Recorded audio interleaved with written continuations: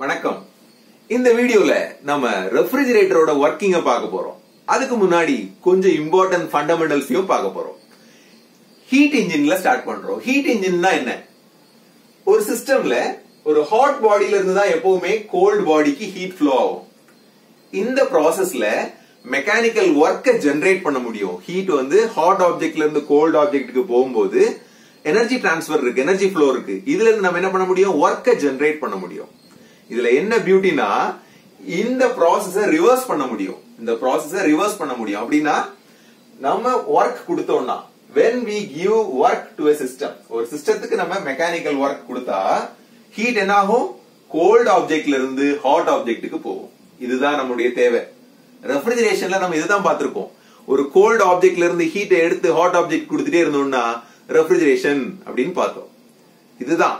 இந்த ரெஃப்ரிஜரேஷன் மட்டும் இல்லாம வேற ஒரு கான்செப்டும் இருக்கு. அதுலயும் இதே ப்ராசஸ் நடக்குது. என்னன்னு பார்ப்போம். ரெஃப்ரிஜரேஷனை நம்ம பார்த்திருக்கோம். ஒரு ஆப்ஜெக்ட் அட்மாஸ்பியரை விட கோல்டா இருக்கு. அட்மாஸ்பியரை விட கோல்டா இருக்கு. ஃபார் எக்ஸாம்பிள் -10 டிகிரில மெயின்டைன் பண்றோம்னு வச்சுக்கோங்க. அட்மாஸ்பியர் 30 டிகிரி இருந்துட்டு போட்டோம். இங்க இருந்து ஹீட் எடுத்து நம்ம அட்மாஸ்பியருக்கு கொடுத்துட்டே இருக்க போறோம். இங்க இருந்து எப்படி ஹீட் எடுக்க முடியும்னு நினைக்க கூடாது. ஏன்னா -10ங்கிறது ஹீட் இல்லைன்னு அர்த்தம் இல்ல. நம்ம யூஸ் பண்ற unit degree centigrade. Degree centigrade எப்படி வச்சிருக்காங்க அப்படின்னு பாத்தீங்கன்னா, வாட்டர் நம்மளுடைய தண்ணி வந்து பொதுவா அட்மாஸ்பியரிக் கண்டிஷன்ஸ்ல 0 டிகிரி சென்டிகிரேட்ல ஒரு டெம்பரேச்சர்ல ஃப்ரீஸ் ஆகுது இல்லையா, அதுதான் 0 டிகிரின்னு மார்க் பண்ணிருக்காங்க. எல்லா ஆப்ஜெக்டும் அதே டெம்பரேச்சர்ல ஃப்ரீஸ் ஆறது இல்ல. டிகிரி சென்டிகிரேட் பேஸ் பண்ணிருக்கிறது என்ன?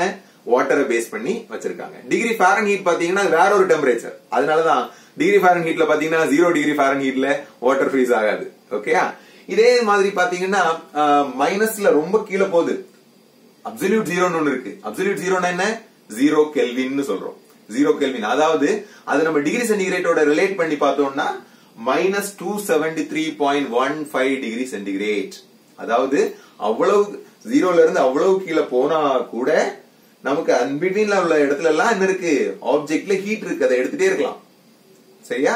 அப்ப அப்சல்யூட் ஜீரோனா என்னன்னு தெரிஞ்சுக்கணும். அது 0 கெல்வின் சொல்லுவோம். அடுத்தபடியா ஹீட் பம்ப். ஹீட் பம்ப்னா என்ன? ஒரு ஆப்ஜெக்ட் அதை நம்ம ஹாட்டா வச்சிருக்கணும். ஒரு ஆப்ஜெக்ட ஹாட்டா வச்சிருக்கணும். சரௌண்டிங்ல இருந்து ஹாட்டா வச்சிருக்கணும்.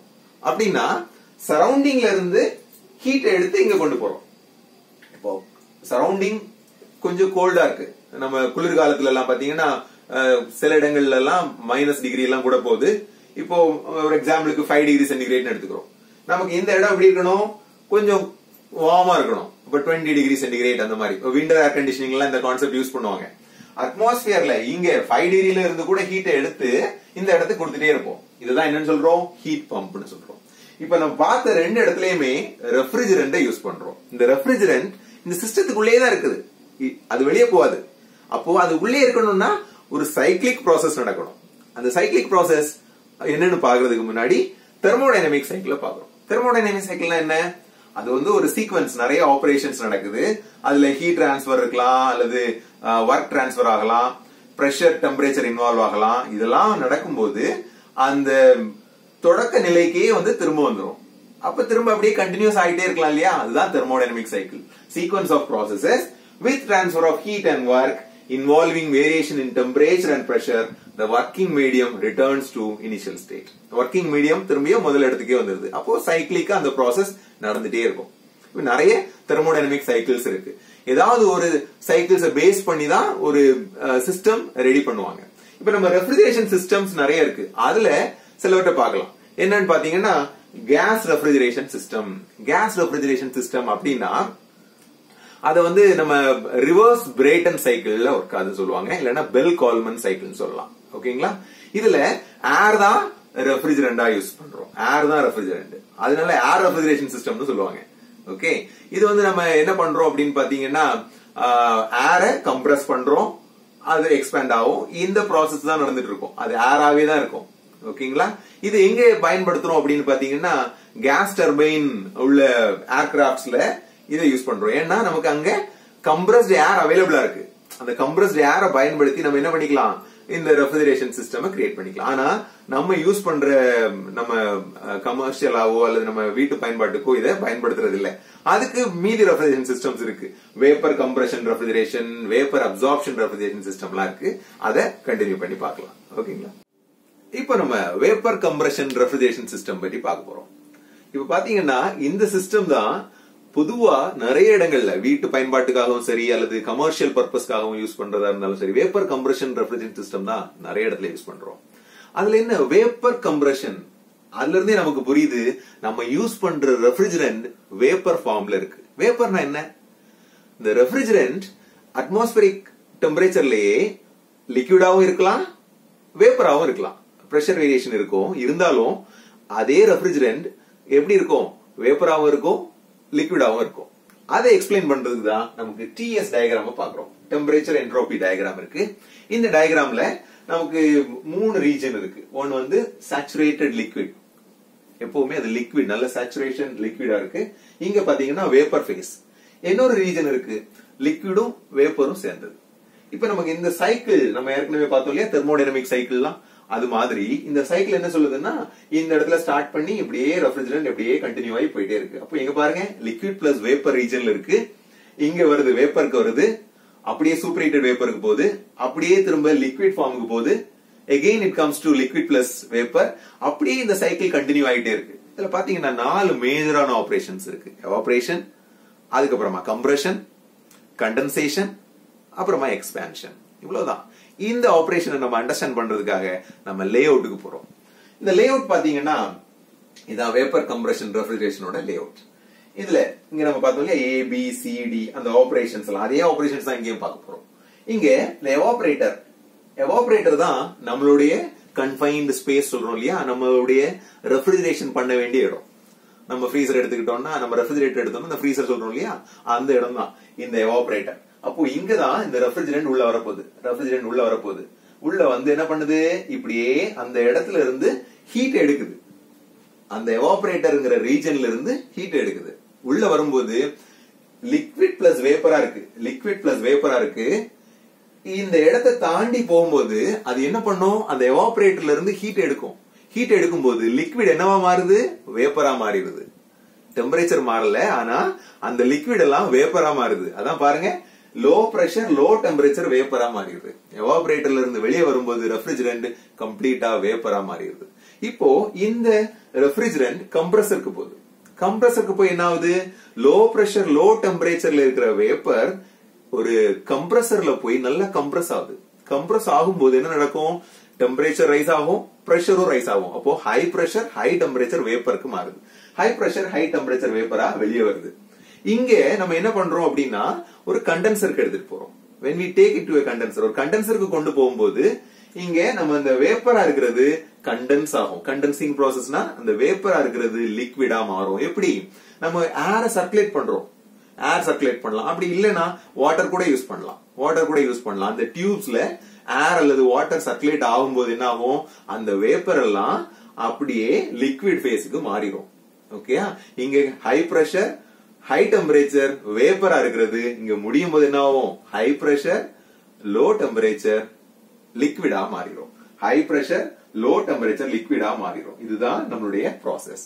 இங்க கண்டென்சர்ல இருந்து ஒரு ரிசீவர்ல போய் ஸ்டோர் ஆயிக்கும். அதுக்கப்புறமா நமக்கு ஒரு எக்ஸ்பான்ஷன் வால்வ் இருக்கு. இது ரொம்ப முக்கியமானது. இந்த எக்ஸ்பான்ஷன் வால்வ்ல தான் என்ன நடக்குது அப்படின்னா, நம்ம ஹை பிரஷர் லோ டெம்பரேச்சர்ல இருக்கிற லிக்விட் எக்ஸ்பேண்ட் ஆகுது. எக்ஸ்பேண்ட் ஆகும்போது பிரஷர் கம்மி ஆகுது. பிரஷர் கம்மி ஆயிட்டு low pressure low temperature liquid plus வேப்பரா மாறுது. அது எப்படின்னா, அது எக்ஸ்பேண்ட் ஆகும்போது கொஞ்சம் ரெஃப்ரிஜரண்ட் லிக்விட்ல இருந்து வேப்பராவும் மாறிடும். அதனால நமக்கு ஸ்டார்டிங் ஃபேஸ் என்ன வந்துருது, லிக்விட் பிளஸ் வேப்பர் ரெஃப்ரிஜரண்டா வந்துருது. லிக்விட் பிளஸ் வேப்பர் ரெஃப்ரிஜரண்டா வந்துருது. எகெயின் இங்க இருந்து போகும்போது எவாபரேட்டருக்கு போகுது. அப்போ எப்படி நம்ம தொடங்கணுமோ அதே இடத்துக்கு திரும்ப வந்துடுறோம். இங்க பாருங்க, ஏ பி சி டி அப்படியே இந்த சைக்கிளிக் ப்ராசஸ் 4 ஆபரேஷன் தான். எவாபரேஷன், கம்ப்ரஷன், கண்டென்சேஷன், எக்ஸ்பான்ஷன், இந்த 4 மேஜர் ஆபரேஷன்ல நம்மளுடைய சைக்கிள் முடிஞ்சது. இந்த ப்ராசஸ் கண்டினியூ ஆக நம்மளுடைய எவாபரேட்டர்ல இருந்து ஹீட் ரெஃப்ரிஜரண்டால எடுத்துட்டு போகப்படும். அப்போ நமக்கு தேவையான டெம்பரேச்சரை மெயின்டைன் பண்ண முடியும். இதுதான் working of vapour compression refrigeration system. இப்போ இதே சிஸ்டம் தான் நம்மளுடைய வீட்டுல இருக்கிற ரெஃப்ரிஜரேட்டர்லயும் நம்ம யூஸ் பண்றோம். அது எப்படின்னு பார்க்கலாம். இங்க பாருங்க, ஒரு டயக்ராம் இருக்கு, ஒரு எக்ஸ்ரே வியூ மாதிரி நம்மளுடைய ரெஃப்ரிஜரேட்டரை கொடுத்திருக்கோம். இப்போ இந்த ரெஃப்ரிஜரேட்டர்ல நமக்கு மேல ஃப்ரீசர் சொல்றோம் இல்லையா, இந்த பிளேஸ்ல தான் ஹீட்டை எக்ஸ்ட்ராக்ட் பண்றோம். அங்க இருந்து தான் ஹீட் எடுத்துட்டே இருக்க போறோம். அதுக்காக நம்ம என்ன பண்றோம், இந்த ரெஃப்ரிஜரண்ட் நம்ம யூஸ் பண்ற ரெஃப்ரிஜரண்ட டியூப் வழியா இந்த எவாபரேட்டரை சுத்தி வச்சிருக்க போறோம், அல்லது பின்னாடி கூட வச்சிருப்பாங்க. அந்த ஃப்ரீசர் கம்பார்ட்மெண்ட்ல இருந்து ஹீட் எடுக்கிறோம். அங்க நம்ம ஏதோ ஒரு உணவுப் பொருட்கள் வச்சிருக்கலாம். அந்த உணவுப் பொருட்கள்ல இருந்து சுத்தி காத்து இருக்கு. அதுல உள்ள ஹீட் எங்க போகுது, இந்த டியூப்ஸ்ல படுது, எவாபரேட்டர் டியூப்ஸ்ல படுது. அப்போ இந்த எவாபரேட்டர் என்ன பண்ணும், அங்க பக்கத்துல இருக்கிற ஹீட் எல்லாம் எடுத்து வேப்பரா மாறும். லிக்விட் பிளஸ் வேப்பரா வந்த ரெஃப்ரிஜரண்ட் வேப்பரா மாறிடும். இங்க இருந்து லிக்விட் பிளஸ் வேப்பரா இருந்த ரெஃப்ரிஜரண்ட் இங்க அப்படியே சுத்தும் போது வெளியே வரும்போது வேப்பரா மாறி அடுத்தது கீழே நம்ம ஃப்ரிட்ஜ்ல பின்னாடி பார்க்கலாம். பின்னாடி கீழே பாத்தீங்கன்னா நமக்கு ஒரு கம்ப்ரஸர் இருக்கும். அதுதான் முக்கியமானது. நம்மளுடைய ரெஃப்ரிஜரேட்டர்லயே முக்கியமானது அதுதான் நிறைய பவர் கன்சியூம் பண்ணும். ஓகேயா, அந்த கம்ப்ரஸர் இது ஒரு ரெசிப்ரோகேட்டிங் கம்ப்ரஸரா இருக்கும். அது வேப்பரை கம்ப்ரஸ் பண்ணும். அப்ப இங்க நமக்கு வேப்பரா வந்தது இந்த கம்ப்ரஸர்ல போய் கம்ப்ரஸ் ஆயிட்டு எப்படி வரும், ஹை பிரஷர் ஹை டெம்பரேச்சர் வேப்பரா வரும். அது நம்ம ஃப்ரிட்ஜுக்கு பின்னாடி பாத்தீங்கன்னா ஒரு கிரில் இருக்கும், கிரில் மாதிரி இருக்கும். ஓகே, அந்த கிரில் வழியா அப்படியே அது பாஸ் ஆகும். பாஸ் ஆகும்போது என்ன ஆகும், கண்டென்ஸ் ஆகி லிக்விடா மாறும். முன்னாடி உள்ள பழைய இதுல எல்லாம் பாத்தீங்கன்னா இந்த மாதிரி ஒரு கிரில் மாதிரி இருக்கும். ஆனா புதிய ரெஃப்ரிஜரேட்டர்ல எல்லாம் இந்த மாதிரி பார்க்க முடியாது. அது என்ன பண்ணிட்டாங்கன்னா நம்ம ரேடியேட்டர் மாதிரி ஒரு செட்டப்ப மாத்திட்டாங்க. இதை அப்படியே ரிமூவ் பண்ணிட்டு அதுக்கு பதிலா ஒரு இடத்துல ஒரு ஃபேன் வச்சு அதை அப்படியே கூல் பண்ணிடுறாங்க. அப்ப அது ஆட்டோமேட்டிக்கா என்ன ஆயிருது, கண்டென்ஸ் ஆகி லிக்விடா மாறிடுது. இப்ப லிக்விடா மாறினதுக்கு அப்புறமா எக்ஸ்பான்ஷன் ஒரு ஸ்ப்ரிங் ஆயில் மாதிரி இருக்கும். அது ஆக்சுவலா ஒரு டியூப் 0.6 மில்லிமீட்டர், நம்முடைய மைக்ரோடிப் பென்சில் லெட் எல்லாம் இருக்கு பாத்தீங்களா, அந்த மாதிரி ஆன ஒரு டயமீட்டர் கொண்டது. அந்த மாதிரியான ஒரு இதுல நம்ம அந்த ரெஃப்ரிஜரண்ட உள்ள அனுப்பும் போது எக்ஸ்பான்ஷன் ஆகுது, பிரஷர் கம்மியாகுது. பிரஷர் கம்மியாகி லிக்விட் பிளஸ் வேப்பரா அது திரும்பி அங்க வந்துருது.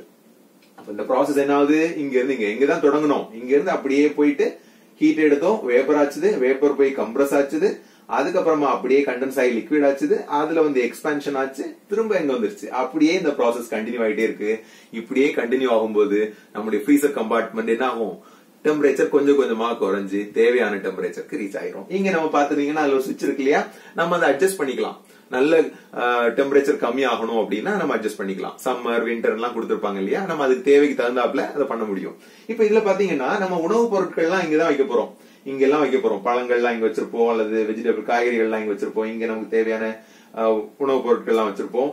இங்க நமக்கு இங்க இருந்துதான் ஹீட் எடுக்கிறோம். இருந்தாலும் இங்க இருந்து உள்ள உணவுப் பொருட்களை சுத்தி இருக்கிற ஏர் எல்லாம் மேல வரும். அது எப்படின்னா, இங்க உள்ள ஏர் கூலா இருக்கு, இங்க ஹாட்டா இருக்கு. பொதுவா நமக்கு என்ன தெரியும், ஹாட்டா இருக்க ஏர் அப்படியே மேல வரும்னு தெரியும் இல்லையா. அப்போ அதனால இங்க இருந்து அப்படியே மேல வரும். அப்படியே ஒரு நேச்சுரலாவே அந்த ஏர் அப்படி சர்க்குலேட் ஆயிட்டே இருக்கும். அதனாலதான் ஃப்ரீசர் கம்பார்ட்மெண்ட் எப்பவுமே கொஞ்சம் ரொம்ப லோ டெம்பரேச்சரா இருக்கும். இங்க அதுக்கு தகுந்தாப்புல டிசைன் பண்ணிருப்பாங்க. இப்ப ஒரு டபுள் டோர் ரெஃப்ரிஜரேட்டர் எல்லாம் பாத்தீங்கன்னா மேல ஒரு கம்பார்ட்மெண்ட் ஃப்ரீசர் இருக்கு அப்படின்னா அதுல இருந்து கீழே ஒரு சின்னதா ஒரு ஃபேன் மாதிரி கொடுத்திருப்பாங்க. அப்போ தேவையான டெம்பரேச்சர் அட்டைன் பண்றதுக்காக கொடுத்திருப்பாங்க. இதுதான் நம்மளுடைய ஒர்க்கிங். ஓகேயா, இதுதான் நம்மளுடைய வேப்பர் கம்ப்ரஷன் ரெஃப்ரிஜரேஷனோட ஒர்க்கிங். இதே மாதிரி இன்னொரு வேப்பர் சிஸ்டம் இருக்கு, வேப்பர் அப்சார்ப்ஷன் ரெஃப்ரிஜரேஷன் சிஸ்டம். அதை அடுத்த வீடியோல பார்க்கலாம். நன்றி.